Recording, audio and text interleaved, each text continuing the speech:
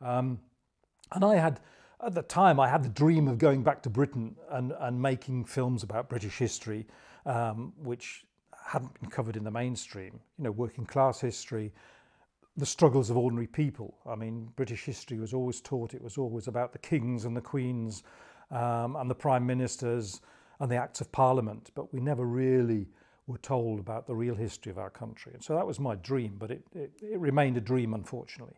Because when I went back, and I did apply to a number of television companies trying to find work, but I was only given an interview by one. Well, I only had a response from one, which was Granada Television in Manchester, and they had a very good progressive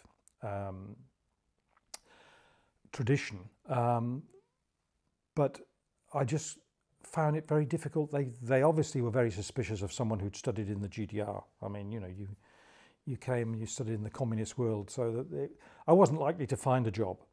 And in the end, I thought, well, why not work for the GDR if it's possible? And I asked them whether they would be interested in having a correspondent in Britain. And luckily, they said yes. So that's when I started working for GDR television. Yes, I was thrown in at the deep end, basically, yeah. I had a small Arriflex 16mm camera and a Mayak wind-up tape recorder to begin with, before we moved on to Ewa and Nagra. And I was required to do around 15 items, news items per month, which was quite a lot. It was a hell of a lot to get together. I mean, I didn't always, sometimes we managed more than 15, but most times it was slightly less. And it was, most of them were about events happening in Britain on the ground, whether they were strikes, demonstrations, items on housing. We covered the party conferences each year, Labour, Conservative and Communist Party conferences, and various big events, obviously the big Vietnam demonstrations. Anyway, we tried to get 15 items together if we could, and sometimes they were rejected, sometimes they weren't. But the interesting thing is, I think, that for a lot of people who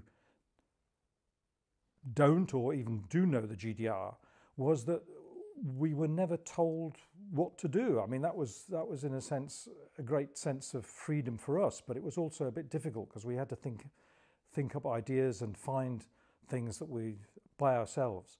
And the only on rare occasions would we be told, can you interview so and so? We would like this person to be interviewed, but most of the items we chose ourselves, and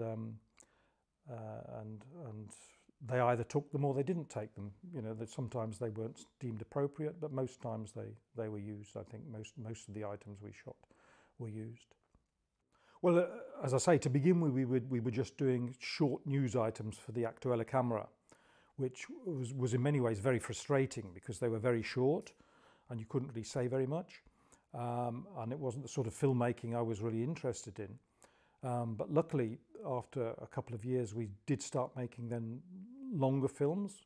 We made several for Prisma or Objective, which were 10 minutes, 15 minutes. And this is before we started working for Sabine Kartins and the Kartins Gruppe, where we started making what I would say proper full-length documentaries, which was much more interesting and much more challenging.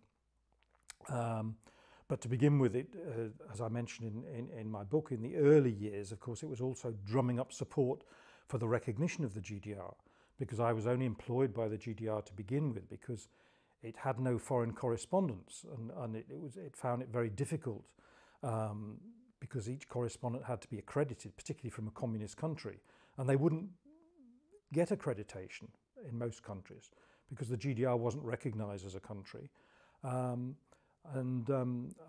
So they couldn't report as they would like to report. So that was our job, basically, to do what the GDR correspondents couldn't do, or what the GDR itself couldn't do, because we could move around freely as a British citizen or West German citizen. It was not a problem for us to move around.